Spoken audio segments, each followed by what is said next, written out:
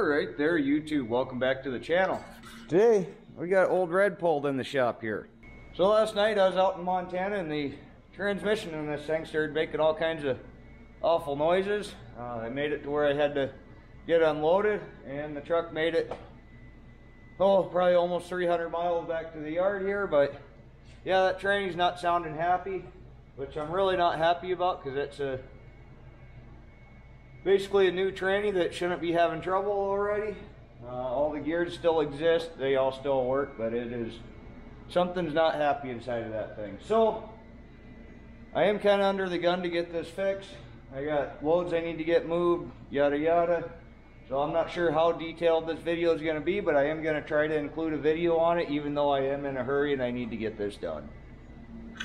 So last night when it started making oil, I went around and I checked everything that I could think to check. I checked the leveling valve, checked all that, and everything was fine. I did check the oil level.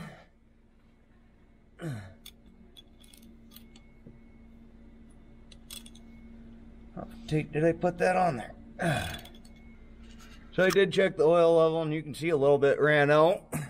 One thing I had noticed though is there's some metal filings on the magnet on the fill plug here.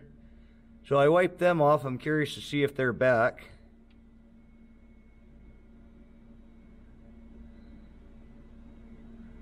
It doesn't look quite as bad now, but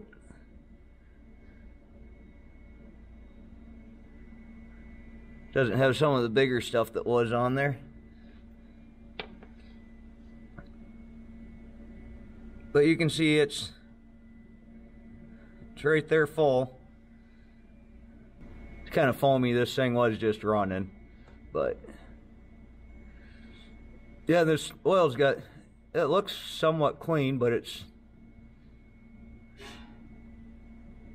got a funky smell to it. Trying to see how much of that's air bubbles and how much of it's glitter. Looks like there's a good bit of glitter in there. But anyway, that's not ideal. So next thing, let's go ahead and drain the oil out of this and see what the hell falls out. But anyway, I got a clean bucket underneath here so we can have a look-see at what we find and go from there. There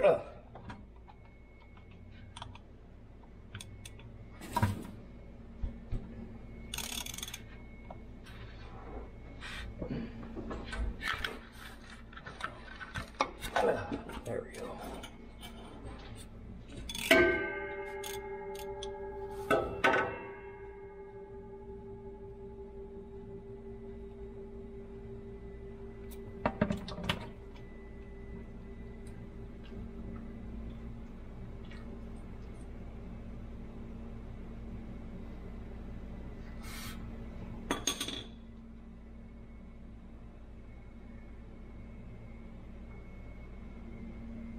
Yeah, pieces like that aren't ever good to find.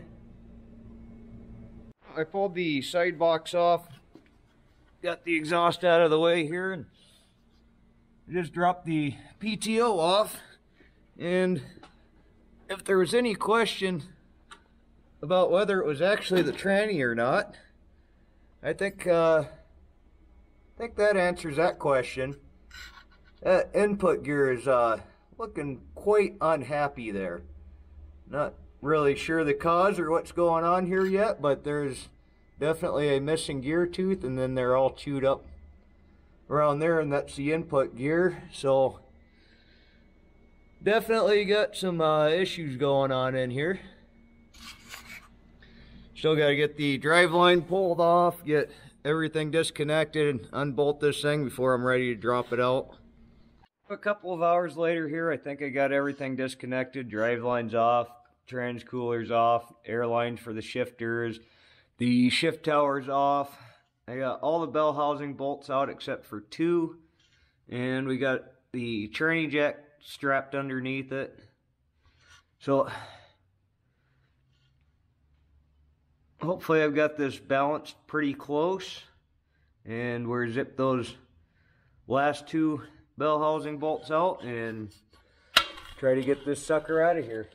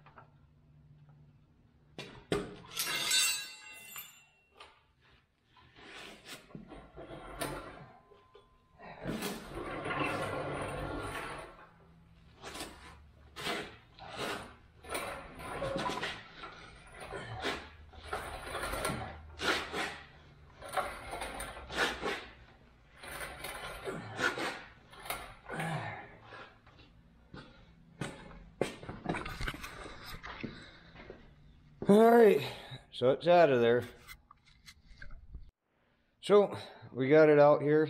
Still a couple little things to do. Got to take the input shaft off, take the cross shaft off, grab airline fittings out of it. We got to pull the rear yoke off. And that's about all we can do here right now. And then we'll have to wait till Monday morning, see if we can go grab a reman or what, and go from there. Alright, so this probably looks a little shinier than it did just a few minutes ago. That's because this is not the same transmission. I ran it over to the reman shop there. They took a look at it. First thing they asked me after looking at what went wrong in the transmission was, well, how much horsepower are you running? My answer was a couple. So anyway, long story short, they think that the cause of failure on this transmission was exceeding the torque rating of the RTLO 18918B. And for those that don't know, RTLO is the low inertia Eaton Fuller transmission. The first two numbers are your torque rating. That's your series, and that's how many gears. And then this is your ratio sets.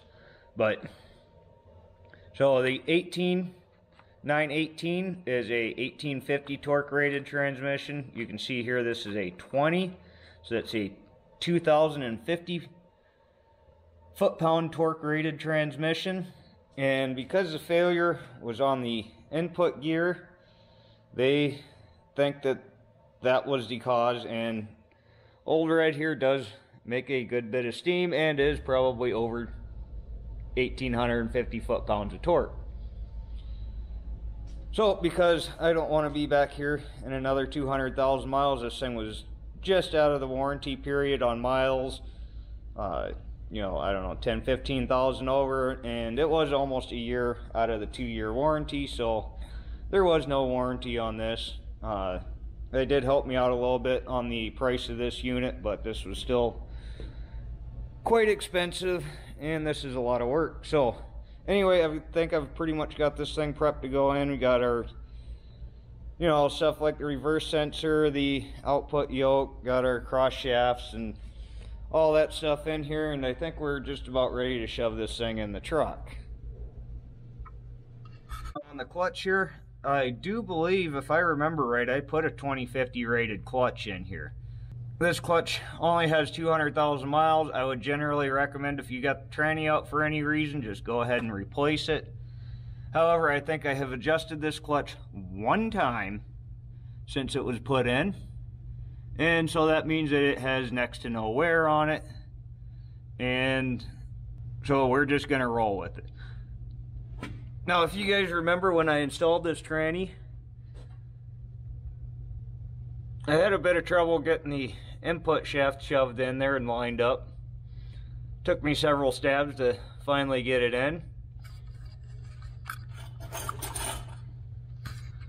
There was some of you guys suggested to take the clutch off of the flywheel, stack it on the input shaft, and then shove it in and bolt the clutch up through the inspection hole, and that does sound like a really good idea.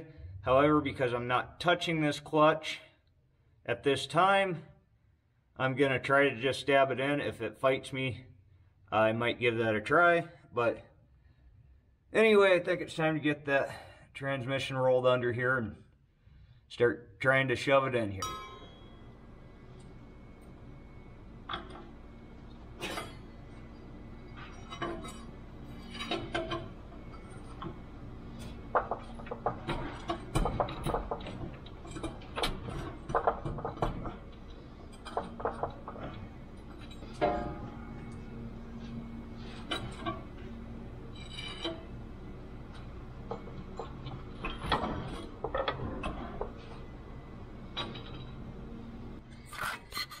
So I actually got that slid in first shot, so that is a bonus. Alright, so really didn't record much. Got it shoved in, got everything hooked up, put the PTO back on. I've got previous videos on how to do all of this stuff, so I mean, whatever. Sometimes it's more important to get the task done than to make a video, unfortunately. But it's all in here, it's all done. I just filled it with oil. We're gonna test run the truck. As long as all that seems good, then all we got to do is put the exhaust back on, put the side box back on, and we're out of here.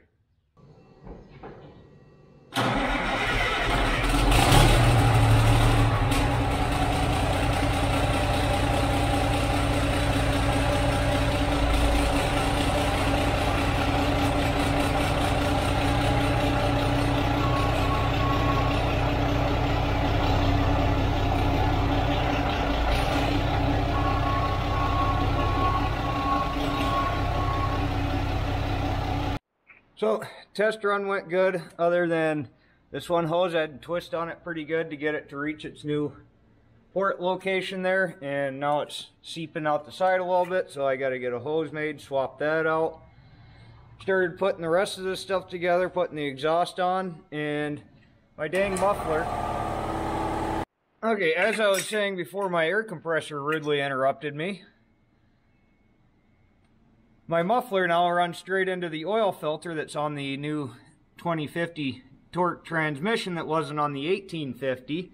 So I guess I'm gonna just have to straight pipe this thing again for now, which unfortunately this clamp kept vibrating loose, so I ended up sticking some weld on there to keep that from vibrating loose, and now I gotta cut that off.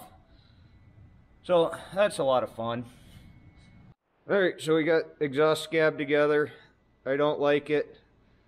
We're probably going to revisit that hopefully before too long, because straight pipes are cool for all of about 5 minutes when you're running a truck every day. So, yeah. But that's together here now. I still got to change this hose, which I can't get made till in the morning. If I had the right screw-on ends. I've got the hose, I could make one, but I don't, so that's going to be a morning thing. I've got oil started draining here now because I still got to do an oil change on this. It's like 8:30 p.m. here right now, and I do need to be out on the road in the morning. So I guess we'll go ahead and keep an eye on that oil, but while we're doing that, we'll start getting this step box back on. And there we go.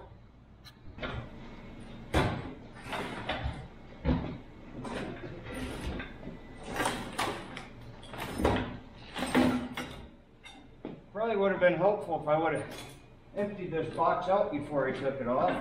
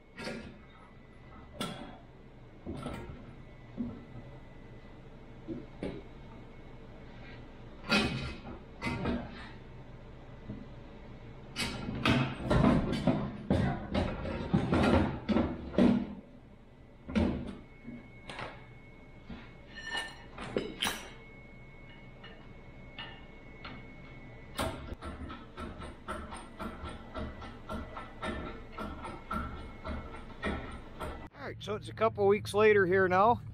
I'd really like to say everything's been flawless on this truck since we replaced the transmission. However, that's not the case.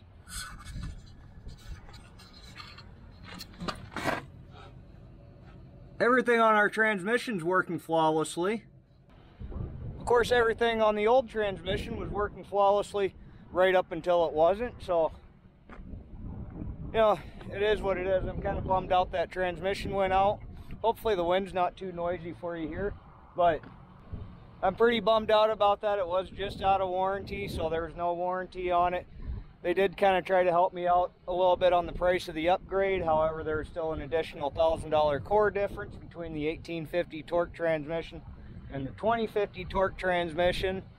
I think they knocked $500 off the price of the transmission, so I think altogether, parts and supplies and oil and all that, I ended up being about $2,300, or I'm sorry, I wish it was 22, but $8,200 to $8,300 on everything. I replaced a U-joint and a couple other little things while things were apart, but transmission's been working well.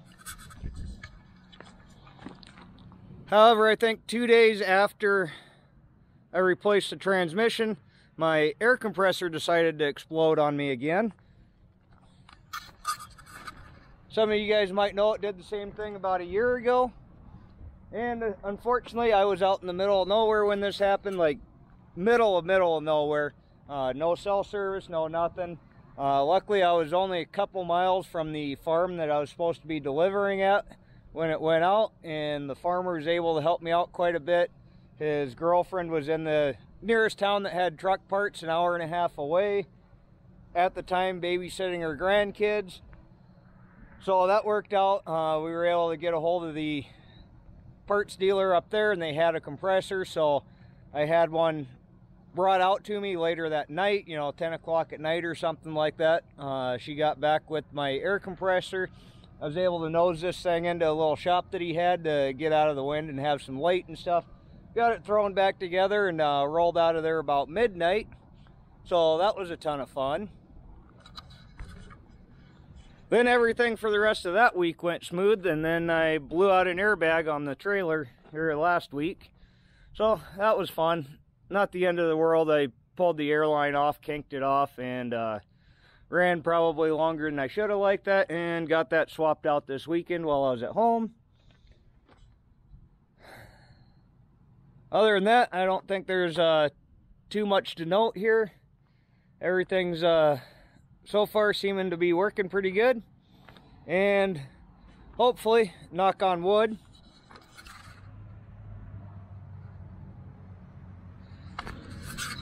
that's it for the problems for a little while, and I'll try to get this video uploaded here fairly quick.